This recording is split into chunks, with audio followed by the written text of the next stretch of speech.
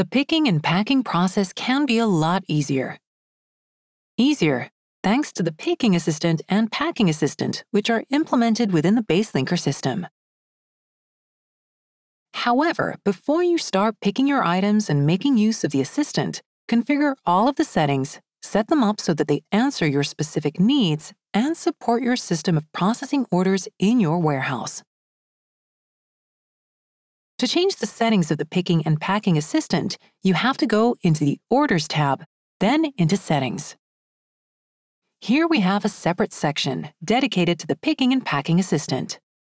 First, let's focus on the general settings. Here we define the coloring of the entire picking and packing assistant. This refers to the coloring of the products marked as packed. The contrast option can be useful, for example, to people with a vision impairment or devices with low-resolution screens. What should the Order button look like? What should the Product button look like? However, we can also choose an option for this to be services solely by a barcode scanner. Then we have the options to do with picking. Here we can decide, amongst others, what should happen when an order is picked. Do we want to move on to the next order? No. Yes, move to the next order after picking is done. Or, yes, after picking, allow the product to be scanned and move to the corresponding order. What should happen to the picked items? Should they be moved to the bottom of the list? Do we want to scan to carts? Here we pick yes or no. Then we set the maximum number of orders that can be in one cart, followed by what additional information should be visible during picking. You can choose, for example, buyer's comments, seller's comments, any type of information from the order form or information related strictly to the product, for example, the product's EAN, SKU code, warehouse location, or attributes. Do you want to show product thumbnails whilst picking? And if you want to sort the items in the picking assistant, and in what way? By location, by EAN, SKU, or, for example, alphabetically. Of course, we need to save any changes made. Then we move on to the packing assistant. Within the packing assistant section, similarly to the picking assistant, we need to decide what will happen once the order is packed. Do we want to move on to the next order straight away? Do we want to automatically remove packed orders from the packing assistant? Should they simply disappear, or should they remain visible? Do we want to move the packed items to the bottom of the list? Do we want to display boxes previously added to the system? Here, you decide if you want the relevant size boxes matched to the size of the order you are currently packing to be visible on the packing assistant screen. What other information from the order should be visible during packing? What information about the product should be visible during packing? Do we want to see image thumbnails? How do we want to sort the items? And how long should the countdown to a photo be, if a photo is set to be taken? In the next section, we set up the stations. We can add any number of stations. Each station can have a default printer assigned to it: 1, 2, or 3. We can call each station whatever we want. Additionally, aside from stations, we can add the so-called carts. Adding to cart is one of the methods we can use to pick our products and later on pack them. If you want to pick items into carts, you have to set it all up first. In the picking assistant, right here, we need to say yes to cart scanning. If we select yes here, then we need to prepare such carts.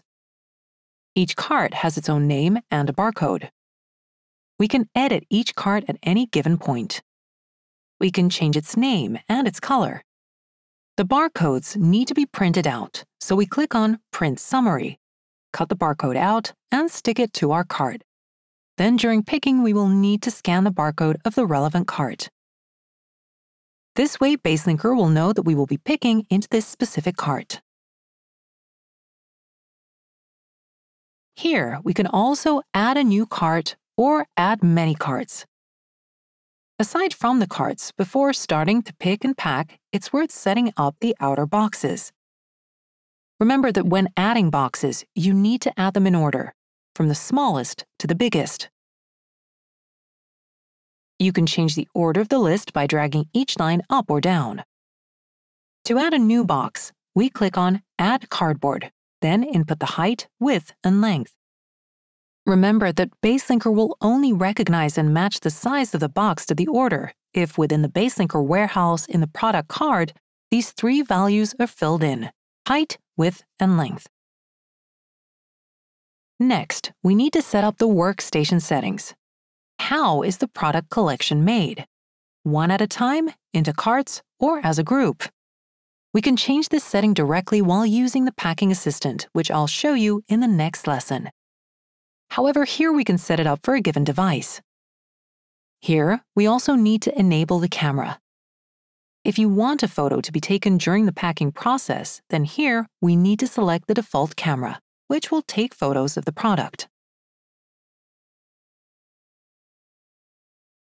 Clients often install a camera directly above the packing station desk, and the photo is taken during the packing process. So, we have a photo of the product just before the box gets sealed so the customer can see all of their products are indeed inside the box. This is especially useful in case of a complaint. One of the settings of the Picking and Packing Assistant is whether the personal events which we added previously in the Automatic Actions tab in Personal Events should be visible in the Picking and Packing Assistant as well. Each personal event has three settings. It can be displayed in the order list. It can be displayed in the Packing Assistant as well as in the Collection Assistant. This is set up so that the person who is picking and packing this order can see this button straight away. Once this person picks or packs the order, we'll be able to press this button straight away. Press it, and for example, order a courier if, of course, we've prepared an appropriate automatic action to go with this personal event, which will book the courier for us. On the left-hand side, we can also see barcodes which can be used during picking and packing. These, of course, have to be printed out in advance and placed by the picking and packing station. Scanning this code will result in the same action as pressing the button.